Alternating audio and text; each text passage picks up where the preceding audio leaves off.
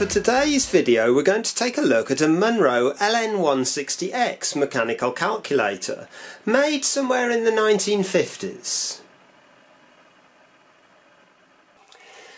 The introduction you've just watched will have been recorded at some point in the future, but for now let's have a look at the Monroe as it came into me for repair. There should be a handle on the carriage here for lifting it, and that's been broken off, and there's also a screw missing on the case here.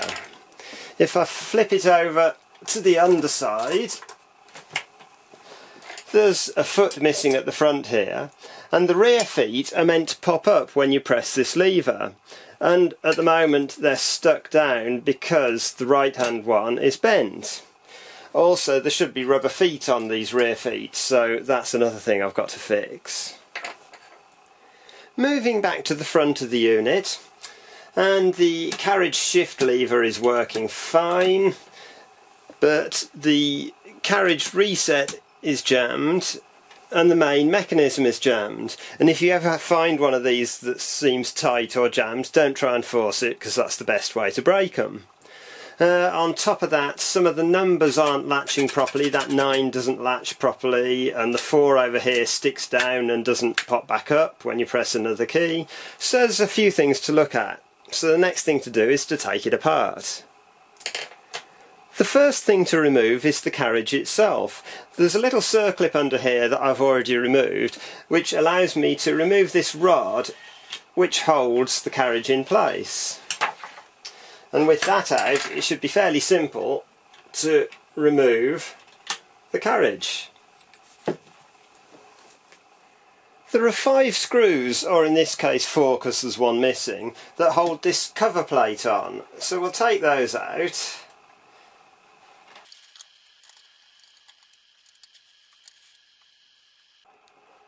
And that should allow us to take the cover off.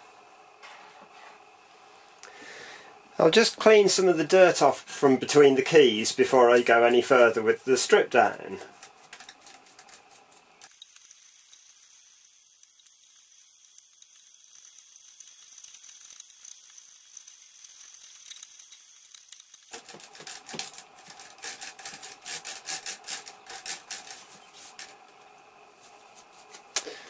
And that should do that. And then next there's 4 screws to release on the bottom, which should hopefully allow us to get the mechanism out of the case.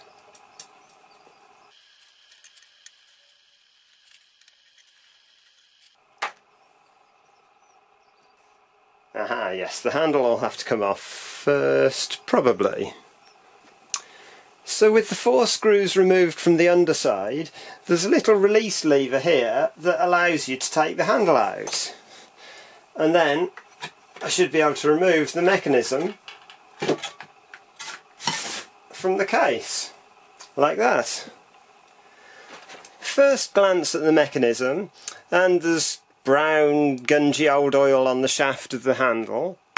And all these drive gears here are really solid with old dried oil and grease. So my first job is going to be to go through the machine, clean out the old oil and replace it with fresh stuff. Okay, I've got all the gears here lined up with their alignment marks, because you don't really want to get them misaligned. I could take the circlip off this one, and there's a washer. And another washer or shim.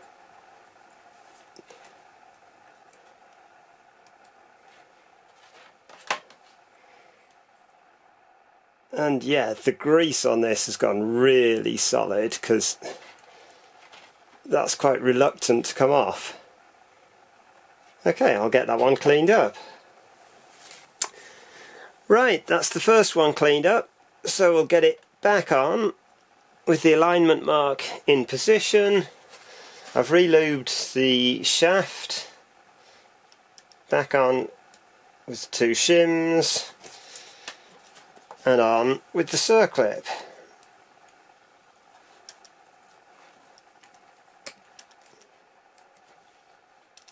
Just the rest left to do now. Okay, that's that lot cleaned up, and already we've got a bit of movement in the thing, so definitely an improvement. Okay, quick progress report. Everything is now cleaned and oiled, and we have a fully working lower mechanism. Next, to have a look at the register itself. Okay, there's nothing immediately obviously wrong with the register. All the wheels are free, there's none of those stuck, but the reset handle is still solid. It could just be that the oil in the bearings here has gone thick and old and won't let the handle turn. I don't necessarily need to strip it all apart to fix that, because usually applying a bit of heat will cure that. And for that I'm going to use Penelope Pitstop's hairdryer. This is actually sold as an embossing gun for card making and crafting and the like. In the old printing world this used to be called thermograph, but now they call it embossing. Anyway, I've actually got this thing for shrinking heat shrink tube because it's really controllable. You don't heat up the whole area and you don't set fire to it either. So we'll apply a little bit of heat.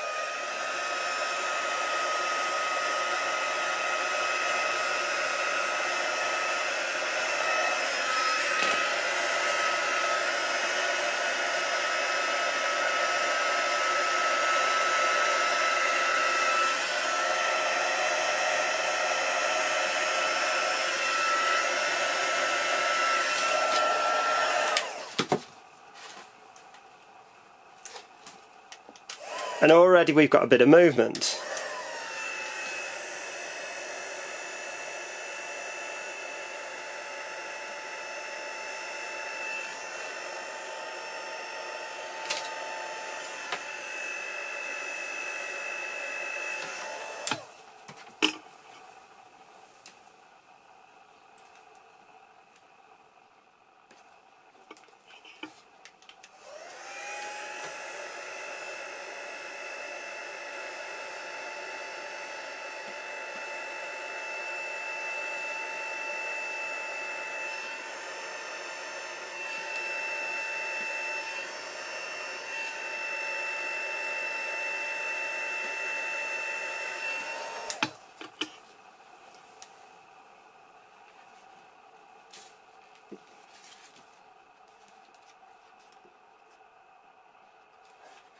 Right, so I should now be able to get a bit of oil in here.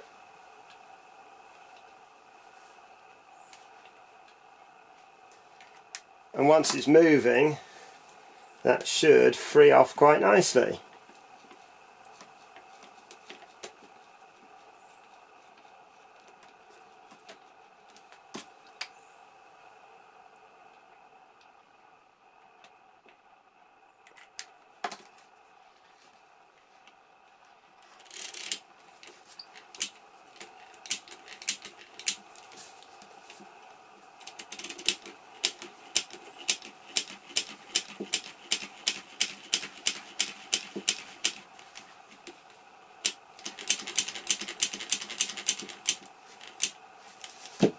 Job done.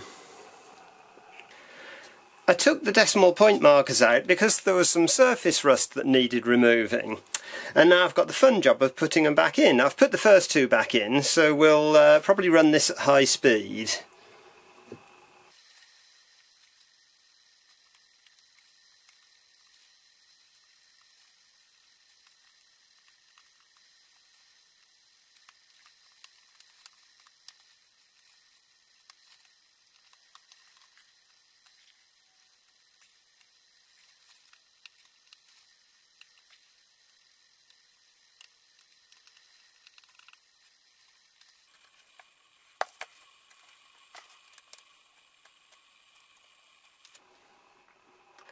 Excellent, job done.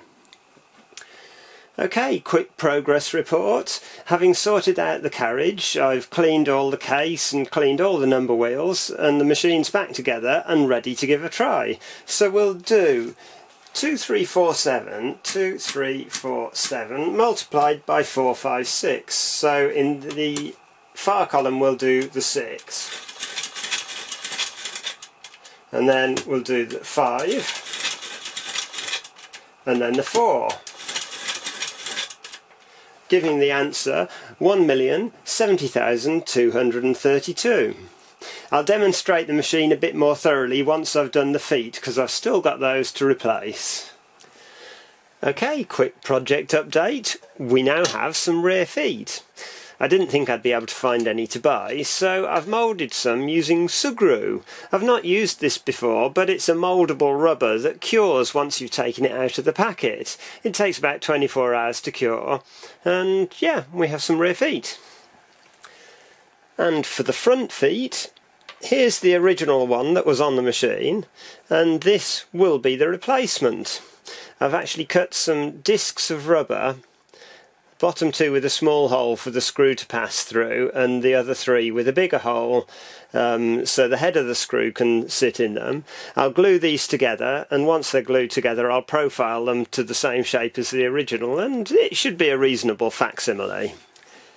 And the final foot update, this is the new foot that I've just made, and this is the original one. They look similar enough, and it sits quite level, so that's job done. I think this video's gone on long enough, so I'll save the demonstration for part 2. I'll put a link to that in the description when it goes live in about a week's time. If you've enjoyed watching, feel free to like the video and subscribe to the channel. There'll be more vintage stuff and repairs coming soon. So, thanks for watching, and I'll see you in a future video.